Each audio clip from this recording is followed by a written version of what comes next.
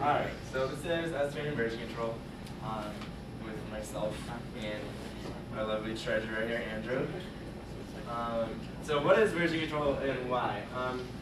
Well, essentially you use version control for 2 or 3 main things. First is collaboration and merging. So if you are working with maybe one other developer or 100 other developers on one big piece of software project, then you all use version control together and check in your changes, and it merges them all together, and you have a working application. And yeah, like the slide says, the version will actually, 2 of you change the same file and then check it in, and it should intelligently merge them. Yeah, in theory.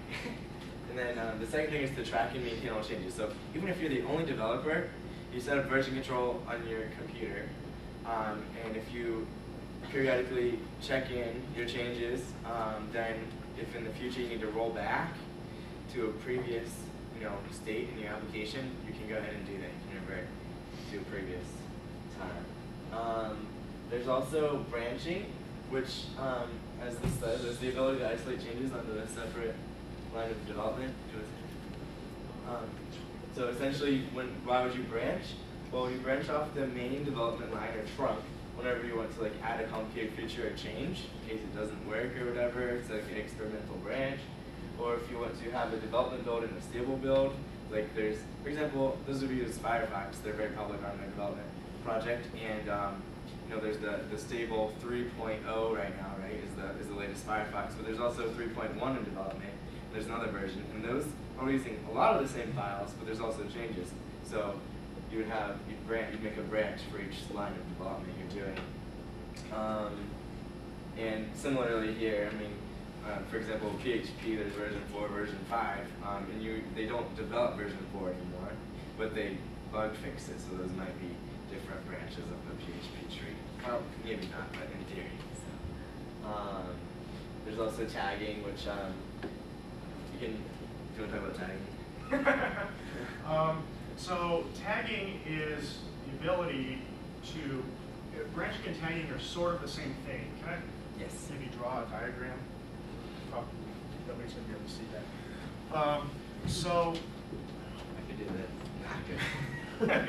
that. So tagging is the ability to associate some sort of metadata with a particular release.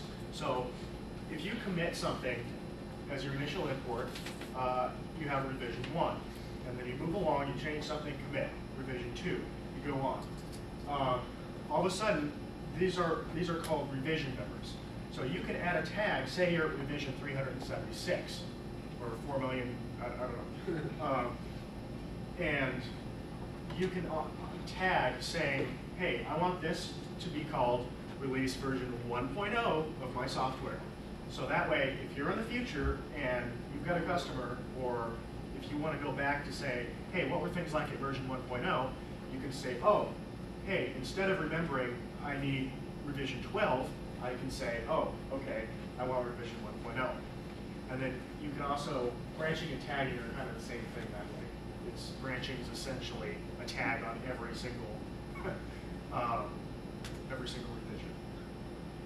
So, yeah, again, maybe you are ready to release version 2 of your software, but not quite, so you go back and fix the bugs and just have version whatever. So SVN itself, well, I call it SVN because when you're using it in the command line, you type SVN, but it's also called Subversion, I guess is the real name. So what Subversion is a successor to a previous version control system called CVS, or Concurrent Version System. Has anyone ever used CVS? Yeah. It's absolutely terrible.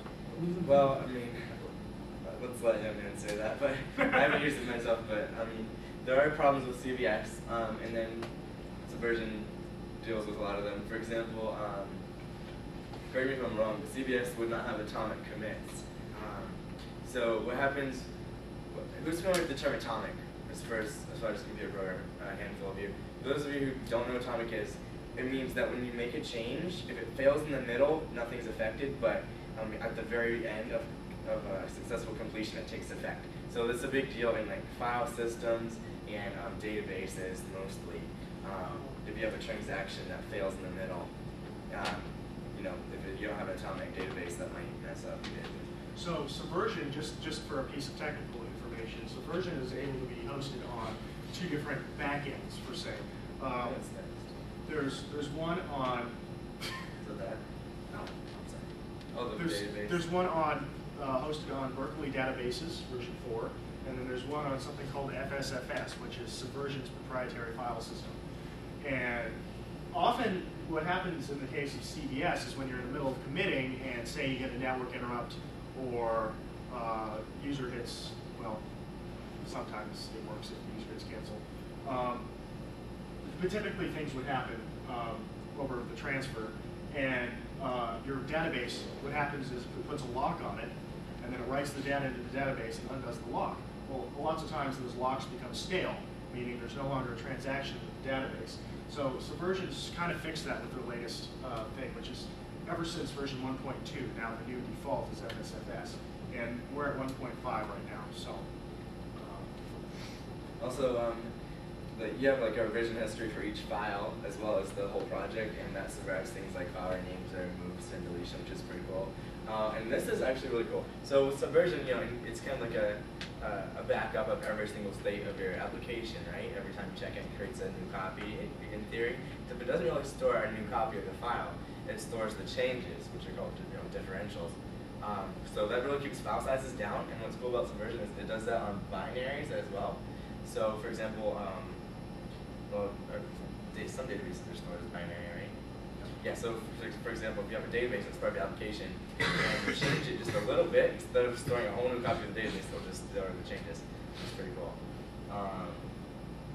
Branching and tagging are cheap. As I was saying, it doesn't result in like a whole new file, just the changes.